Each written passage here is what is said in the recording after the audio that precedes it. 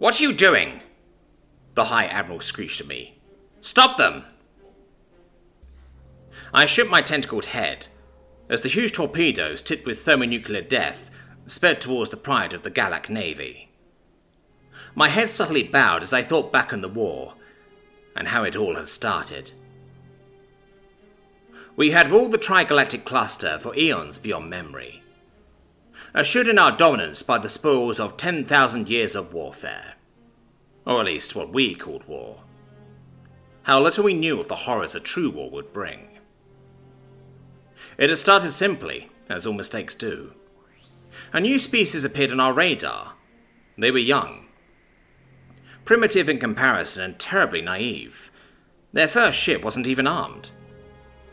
Their ambassador hadn't even seen their own death coming, as we caught their puny ship from 1,000,000 miles away with one of our mega laser batteries.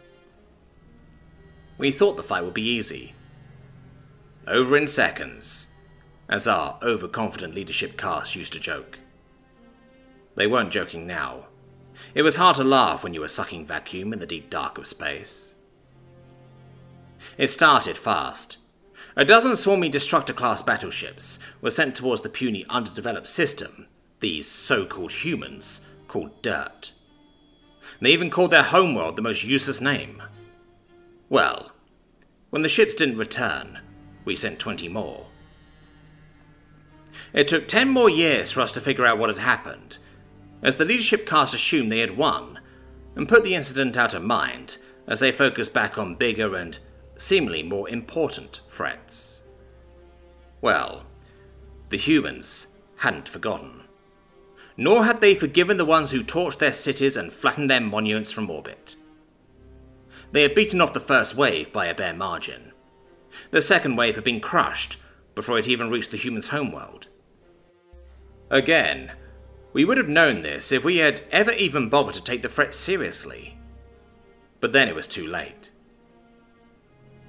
The first we knew of humanity's return was when an entire sector of Swarmy-controlled space went silent. Not incrementally, but all at once in a massive coordinated attack spanning 10,000 light-years. Still, we didn't take this threat seriously. 10,000 light-years is nothing to the great Galak. Our leadership casters droned, and to my shame the High Admirals agreed. What I would give to have been in charge. I could have stopped the tide, stemmed the flow, but that's ancient history now. For 10 additional years there was nothing more from the humans. It was as if they had claimed the Swarmy territory and then gone to sleep. We hadn't cared. The Swarmy were not even allowed to speak in council meetings. Such was their unimportance to our leaders. Oh, what a mistake that was. All at once, hell was unleashed. A wave of human ships of titanic scale and frightening potency. They smashed through our carefully curated defenses and into our homelands. 1,000 worlds fell in the span of a single day. Then 1,000 more the next. They didn't take prisoners, nor did they ask for leniency. A tidal wave of fire they seemed to be. The leadership took the fight right back to them then, still overconfident in our technological superiority. We have 10,000 years of warfare experience. I still remember what my Grand Admiral had told me at the beginning.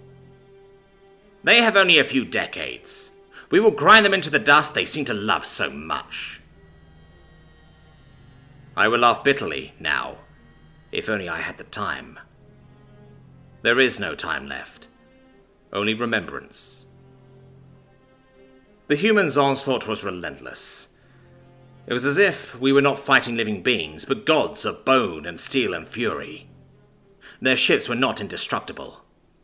Our powerful megalasers tore great bleeding gashes out of them. Our hypervelocity guns smashed terrible craters in their frames. Our hypermissiles tore great holes in their flanks. But still they came. Bleeding, leaking bodies and atmosphere, trails of glowing debris strewn in their wake. Then they got close enough to return fire. Flashes, blinding flashes smote us down in a nuclear storm with the fury of a renegade star. One by one, the greatest battleships of the Gallic Navy were brought down by behemoths that dwarfed our greatest constructs. The tide of iron, drowning our fleets in blood and chaos. We fled. I am ashamed to admit it, but to call it a retreat is to do it a grave injustice. We fled like cowards, fearful for our lives as the seemingly unstoppable hordes of humanity chased us across the trigalactic territory for 100 years. We fought, and even won sometimes. But the more we fought, the madder the humans got. Our leadership caste began to try communication, but all their pleas for peace fell on deaf ears. The only response they ever received was the same. A hate-filled response, spat from 1,000 different tongues in a dozen or more separate languages.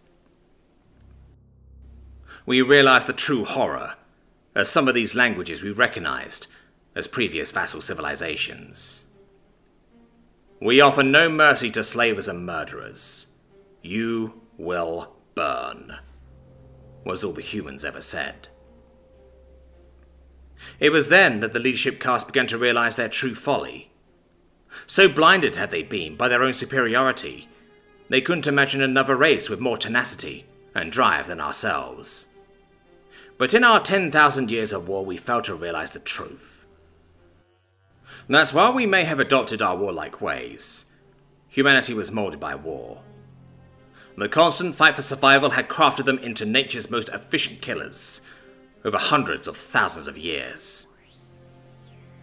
In reality, we may understand war, but humans lived it, breathed it in, and made it a part of their very being. They had become such efficient killers that they had lost their need for it, and gained compassion and cultivated kindness, their murdering instincts locked deep inside their psyche. And we had given them the key to unlocking their true potential. The more we tried to fight, the better they seemed to adapt to our strategies. We lost 100,000 worlds in the first few years, 10 times that in the years following. Soon they had pushed us out of their home galaxy entirely, and taken the fight to our home galaxy across the deep intergalactic void. It was now, as I stood on the bridge, the High Admiral foaming at the mouth in fury and rage at my lack of response. I straightened my back and turned to face him, drawing my service pistol and pointing at his head. I am doing the only thing that has ever felt right to me these last few years. I pulled the trigger. The other members of the bridge crew gasped and chittered in shock, as the headless body of the High Admiral slumped from the control throne and fell to the floor. I threw the gun aside, as I turned once more to look death straight in the face, the human weapons nearly upon us. I chuckled dryly, as I finally answered the High Admiral's question. Stop them? We couldn't even slow them down. The pride of the Gallic Navy, and the last real threat to the new Tri-Galaxy Alliance, vanished in an expanding wave of fire and ionized particles.